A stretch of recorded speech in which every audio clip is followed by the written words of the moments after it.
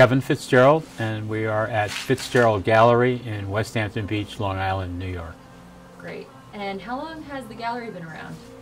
I opened the gallery in 1981. I opened it in Sag Harbor and was there for my first 2.5 years in business for myself.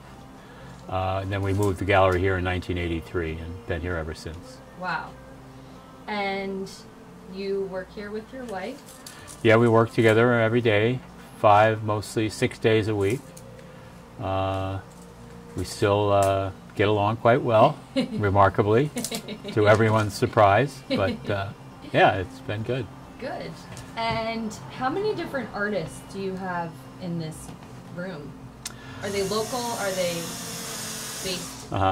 Well, most of what's hanging in the gallery are by local artists, or regional at least, if not specifically Westhampton Beach. They're part of Long Island. A lot of the graphics and such are by a variety of different artists, works that I've bought over the years to resell. But basically there's probably a dozen core artists in the gallery on a daily basis. Got it. And you have oil paintings, you have sculptures, what other? All media represented, oils, watercolors, lithographs, etchings, aquatints, monoprints, some sculpture designs, just about anything you can do in the art world. I've got some of it represented here. Who are some of your favorite artists? Well, the main favorite of mine and most successful artist is Marjorie Gosnell Qua, which is her married name. She is known mostly as Marjorie Gosnell. She's from Remsenburg. I've represented her for 20 years, and she's a very bright, cheerful artist and reflects that atmosphere that is here on the east end of Long Island. You know, just a very sunny, upbeat personality to her paintings. And a lot of beach scenes and kind of scenes from out here, which... Pretty much that's the subject matter that people are looking for, and I'm trying to cater to that. So it's a great deal of local scenery and a lot to do about the beach. Yeah. And a large part of your business here is framing. That's been the mainstay for the 36 years we've been in business, is picture framing, which I studied and apprenticed to be a picture framer for about 9 years prior to opening my own business. And that's probably 80% of my business in terms of monetary is revenue from picture frame. And it's both my wife and I, and we do all the work here on premise. Very little of anything gets sent out to a outside party to do. It just would have to be either way too big for me, or a level of difficulty that's beyond me, which there isn't many things that are beyond me in terms of picture framing. And you cut the glass? Yeah, we cut the glass. I cut the molding out of lengths that I buy in 10-foot sticks. I join it on a cassis underpinner here right on the end of my workbench. Mary does all the matting, all the fitting. So as a team, we cover all ends of the process. Wow. Yeah. How many pieces do you work on in like a typical week? Could it range? Yeah, it can range greatly because of size. One piece could occupy my whole day if it's a really large piece involving plexiglass and fitting it dust-free into a large formatted frame. Other days we'll do 15 or 20 pieces.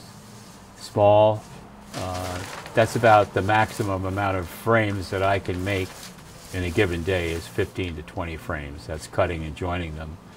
Wow. Also providing the glass where needed. Wow. But then it's a whole nother day usually to fit the artwork. That's the most time-consuming part of the project. Cutting and joining the frame is pretty straightforward and easy. Cutting a piece of glass is pretty straightforward. But then cutting the mat and then putting it all together into the frame, dust-free and perfect, can take a long time. And I'm sure you're a perfectionist about it. Well, yeah, it's kind of, you have to be a perfectionist to be a good framer. Nobody's going to want a big piece of dirt in their frame or something that's crooked, or it's just got to be right. Do you generally eyeball things, or do you always measure? Well, the rule is measure it again, and then measure it one more time, and then cut it or fit it or do what's the next step. Yeah, you have to do everything 3 times to get it assuredly right. Hate to make mistakes. They can be costly. And you really service like from people from New York City to out here, right? Very much, yeah. A lot of the residents here are seasonal. Also have dwellings in New York City, some in Florida or other areas. And I do framing for all their locations, which keeps me extra busy. Yeah. And what is your company website?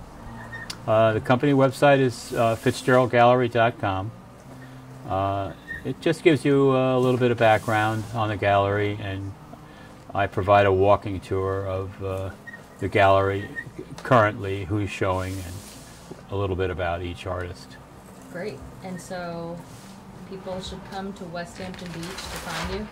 Yeah, I'm here in Westhampton Beach on Main Street, the first storefront in town on the north side of Main Street if you're coming in from the West End, or I'm in the last storefront in town if you're coming in from the East End. We're here year-round. We're closed for the month of February, but otherwise we're here Tuesday through Saturday, 11 to 5, sometimes on Sunday, but we're very accessible. Into the frame so that it can be hung. And it goes 1/3 down, so it would be 5 1/4. But I should really check and make sure I'm doing it right and not upside down. I'm doing it right. I have done that.